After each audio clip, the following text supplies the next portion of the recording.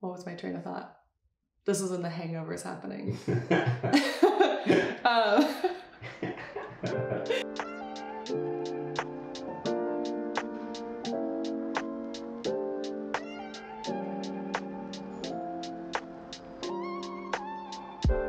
I still am not totally sure what really sparked the interest, but I've always had kind of a fascination with other people's hands.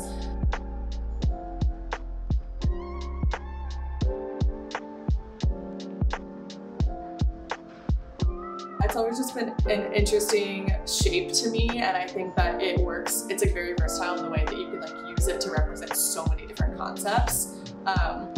The shape in general just like is so pleasant to me to draw.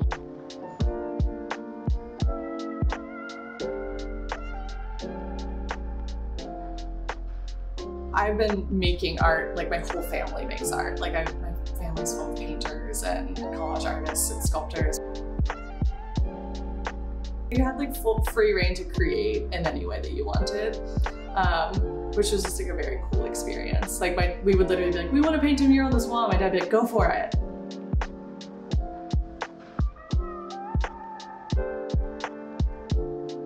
I usually start with colors, not so much subject or hand imagery.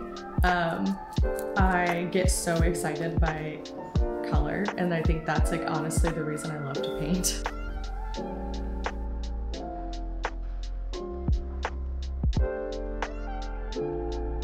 I try to be intentional with like just spending time with myself and exploring what's happening in my brain, which like sounds really basic, but I don't think people really give themselves a lot of room to do that.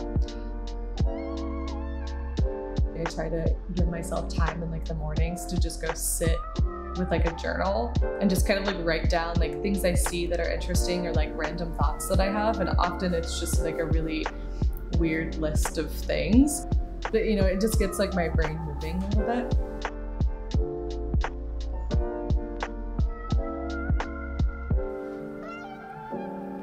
I think like every time I challenge myself and then like push through it and succeed, I like prove to myself that I can like do all of the things that I want to do.